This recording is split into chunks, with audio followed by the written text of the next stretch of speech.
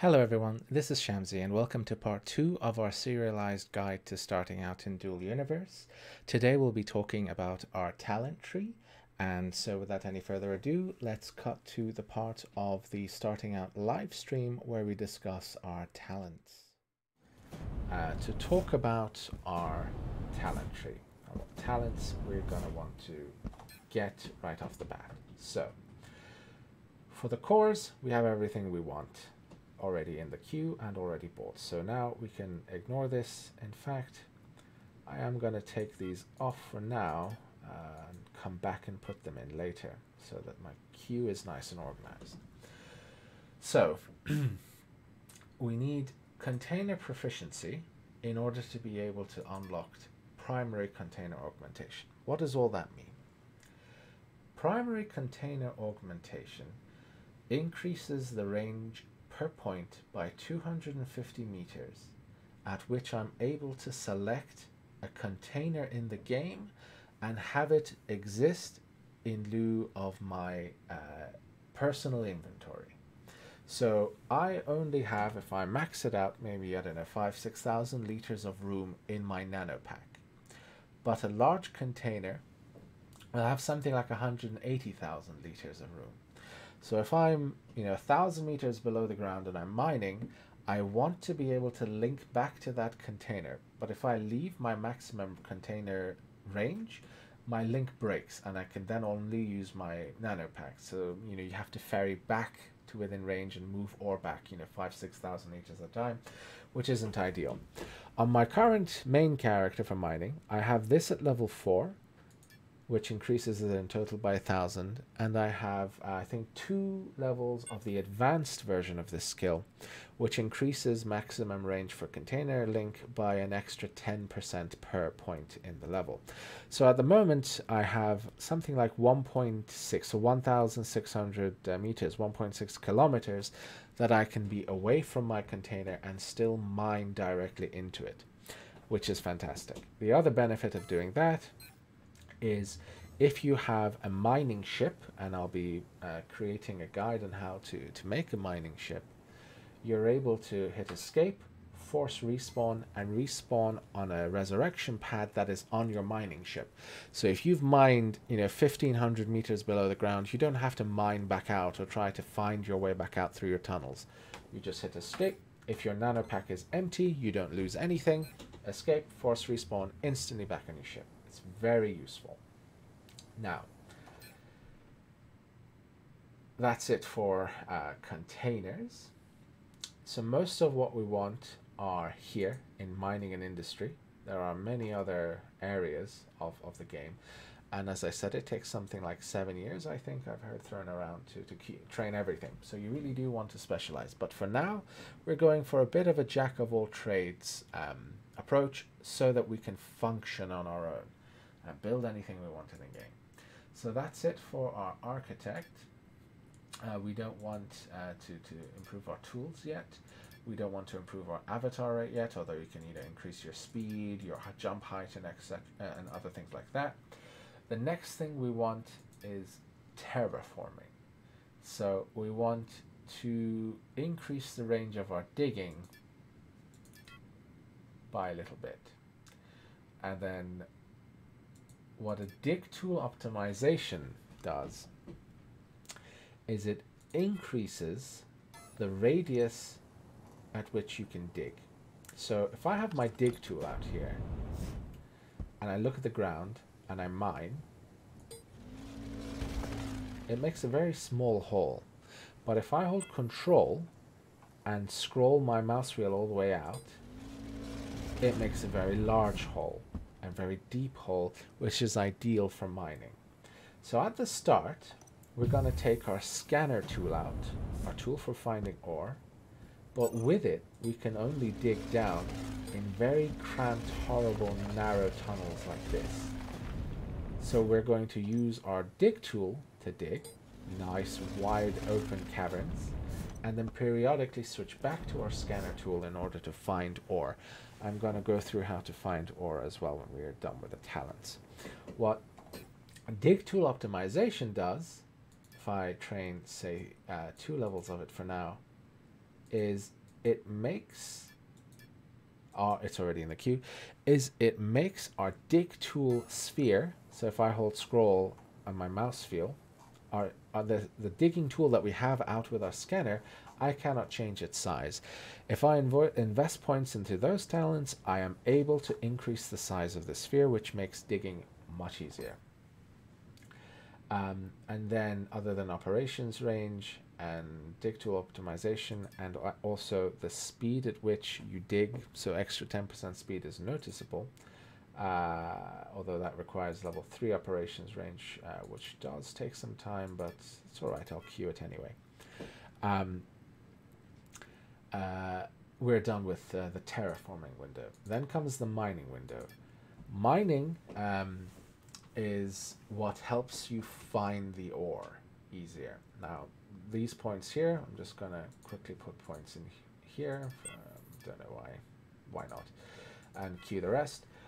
This increases the max range at which you're able to mine ore. Detectors are what you're able to pinpoint ore out of when your scanner has brought you to within a certain range of that ore. So we want this to be at level 3, but we're going to train the first 2 points and queue the third one. Mining optimization makes it so that you mine faster. I am going to queue 2 points of it. But then scanner upgrades are also very important. So we're going to train 2 levels of it and queue the 3rd level. And what that does is if I take out my scanner tool again, you'll see that this gray bar has moved up to 280. And in fact, what I'm going to train next instead of container proficiency, actually no, I'm just going to leave that to train normally. But I've already got 4 days of training in my queue, so do bear in mind it does take a while. Then finally, we want some points in Dredger later. Dredger is the upgraded version of Miner, so we want 1 point in here. We want to queue this talent as well. So what our detector tool does is, if you can hear those pings, once we're close to ore, we scan the area around us like this in a zigzag pattern with this detector. And when we are looking at a node of ore that we can mine, it starts making a buzzing noise and gives us a visual indication that we're currently pointing at ore. This skill increases the cone of that detector. Very useful. So, 4% increased scanning range. Again, very useful. Mining efficiency, more ore extracted. Currently, we're not going to go with that. You want to get this eventually, obviously. But more ore for now is less useful than being able to find the ore effectively. Although you want to get that as soon as possible after you have your initial standing up on your own 2 feet skills. Detector efficiency gives your detector quicker response time. Very useful. Finding ore, going to train 2 levels of it. And then scanning auto ping, not all that useful, but it's very quick. Oh wait, no, it's not very quick. Where's scanning upgrades? Well, given that its prerequisite is scanning upgrades 4, and we're going to want scanning upgrades 4 anyway, let's keep that in our queue. It hasn't increased it by all that much. So there's Dredger, there's Miner, we have our Architect done, we have Terraformer, we have Miner, we have Dredger, and we have points in inventory management. And down in stock control, again, this is where you can have the upgraded version of the primary container link to increase by 10%. These are actually very useful, these 2 skills down here. They will take a while to train. So this one, for instance, takes nanopack optimization 5 as a prerequisite. That takes like 5 days. But what it does, it makes it so that when you put down a container, and I put, say, 500 tons of ore in that container, that weight is reduced by 5%. Similarly, if I put 100 tons of space fuel into my fuel tanks, if I've put the fuel tanks down, that weight goes down by 5% per level. So if you train your level 4 in each of those, you can reduce it by 20%, which when you're limited in the amount of weight you can haul is very significant. So that's that. That gets our mining kind of up the ground, makes us able to function. The next thing we're going to want is some piloting skills, and specifically we want to have our engines warm up faster. Some fuel efficiency is nice, and it's also a prerequisite for some other skills. We want to get here as quickly as possible. If you remember, as our altitude increased, the efficiency of our engines increased in terms of fuel consumption, but decreased in terms of power. The power goes down the higher up you get. And if you find yourself struggling to leave atmosphere, you should train this skill so you have more thrust in higher atmosphere. It does require atmospheric fuel efficiency at number 5, which takes a while, but the sooner you get this skill, the more money you'll save long term in fuel. Aileron pilot. Ailerons are very useful in terms of getting you off the atmosphere, but we're going to skip past that for now. Handling makes it so that any fuel tank we put down here, for instance, has 20% more capacity, but say, over here, atmospheric engine handling, it's 10% more max thrust to an engine that your character puts down, regardless of who's flying it. So people pay for people with the skill to come and place their engines for them, or for instance, say take the engine away and then hit backspace to undo that action and replace the engine. In so doing, apply 10% more max thrust per point with this.